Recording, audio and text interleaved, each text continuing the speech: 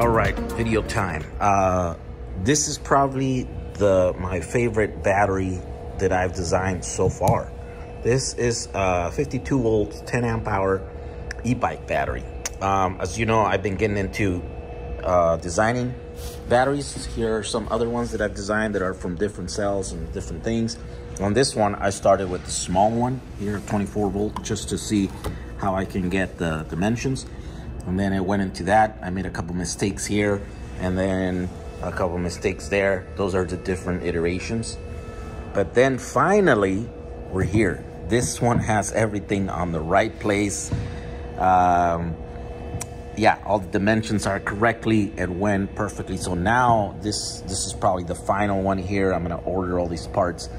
And then, oh, the only thing that there's left is to test it. So what I'm doing here is I'm charging it. Here's a 3 amp charger, 58.8 volts, right? And that's what a 14S battery would need. And it's going through the BMS here. I want to see if it will balance the cells, but these are brand new cells, so they're perfectly balanced to begin with.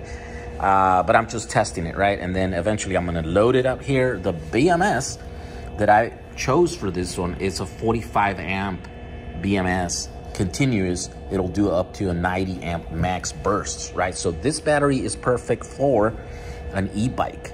What's 45 amps times 52? Isn't like, that's like 2 kilowatt.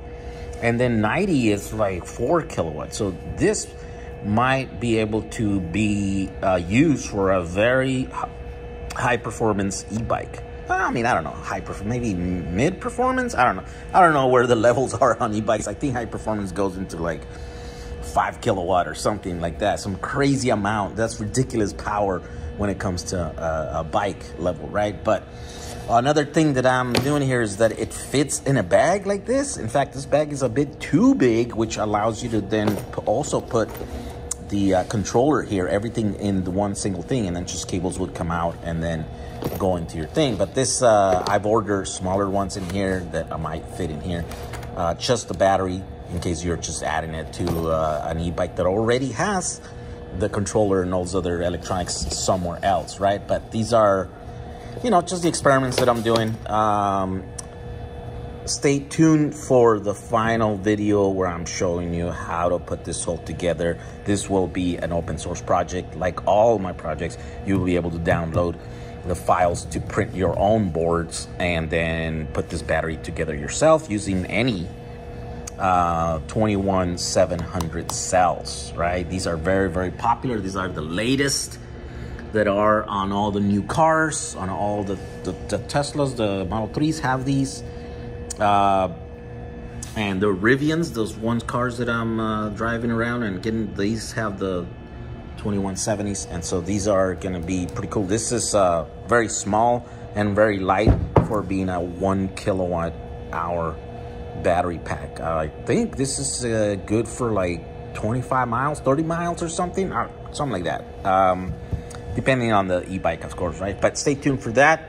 It's coming up once I finally do the testing. Oh yeah, it even has a thermistor here for temperature. All I'm missing is the little white glue that will allow me to glue this little guy in here so that it transfers the heat from the cells into this sensor, so then the BMS knows to either to cut off if the cells are too hot, and probably this is probably heat. I don't know if it's for cold, but we'll test it. We'll see how that goes.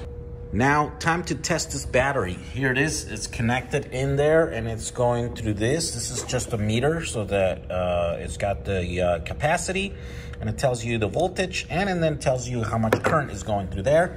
Then that connects into 2 grid-tie inverters. I'm gonna try one first, but I think the total that this does is like 20 amps.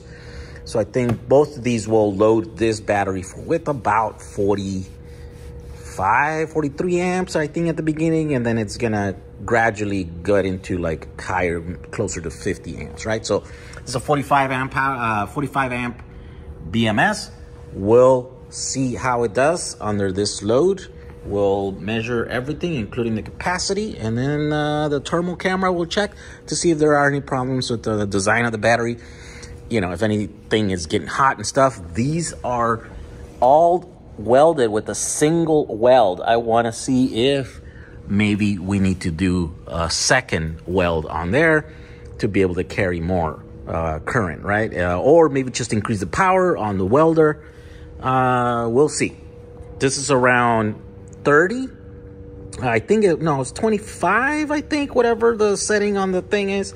So if we'll do another test. We'll test this one. If it gets too hot or it's got hot spots or whatever, then we'll do another one and we'll increase the power. We'll test that one, and then we'll take it from there. Let's test it. We have just started the test. We connected the inverter. There it is.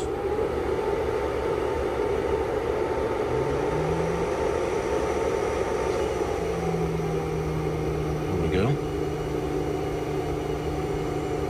900 watts, 21 amps. Battery's being loaded with 21 amps.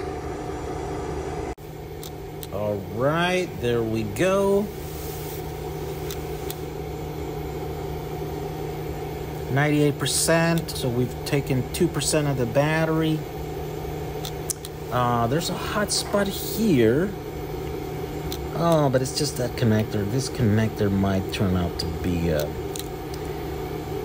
might have to make a better cable if that's the case, but let's move that out of the way there.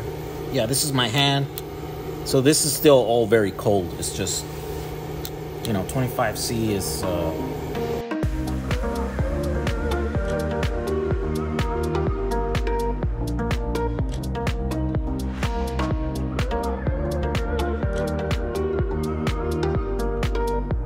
all right, so now we've connected the second one. Now it's 1800 watts. Oh, 2.2 kilowatt according to this, but then this one doesn't match that. Anyways, 43 amps, 44 amps. Let's see how this camera, let's see how this thing is gonna do. It's still pretty cold. It's not warming up. Okay, now we're starting to see some warming up there on the sides.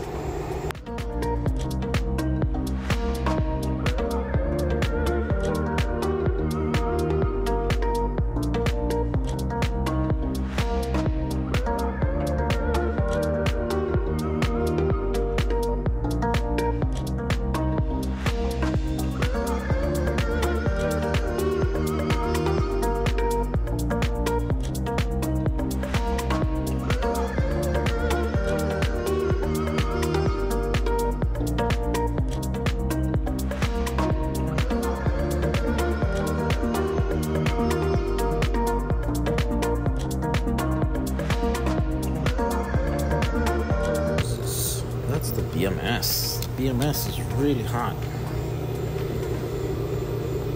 100. Oh my god. Okay. That's 100 degrees right there.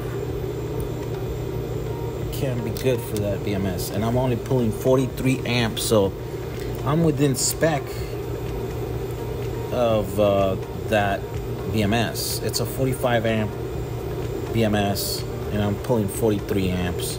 It was pulling a little bit more for a little bit, for a minute or two here, and then I had to reset my things to higher, but it is still rising. As the voltage diminishes, then the amperage keeps going up. But it's still pulling 1.9 kilowatts, so this is continuous though. So continuous. It's gonna get that hot in there. And that's the MOSFETs. Yeah, if we point out, let's see here. Let's see, can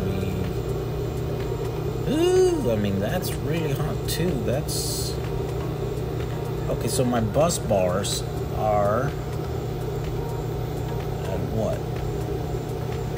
Yeah, it's in the 70s. That's kind of hot, but man, that BMS is, that's hot. It's really hot. So this is what will happen when you run this battery at 100%. Maybe I need to rate this at 40 amps. instead of 45 amps. So we're trusting that BMS right now that it's gonna cut power when the voltage of the cells goes down. 127. Okay, that's way too hot. Okay. Okay, so I'm gonna disconnect this.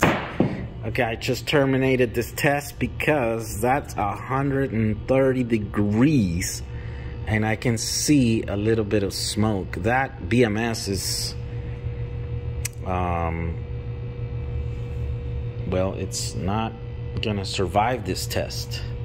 We were at 5.4 amp hours left, 26 left, 48 volts, right? It was around 43 volts when I terminated this test. But that was already starting to smoke, and in fact this thing might still go off. I might just have to throw this battery outside just to make sure. Yeah, so this BMS does not impress, unfortunately. So I think my batteries, my bus bars are okay. I might have to just beef up a little bit the nickel strip here so that it doesn't heat up as much, but I didn't see any hot spots in the actual cells. You see, that's all pretty even. All right, so final result, I don't know. What do you guys say? Did this survive? Is this good design? That's probably not a good BMS, but they're kind of, it's hard to find good BMSs that are that size and stuff. So maybe we just have to rate this battery.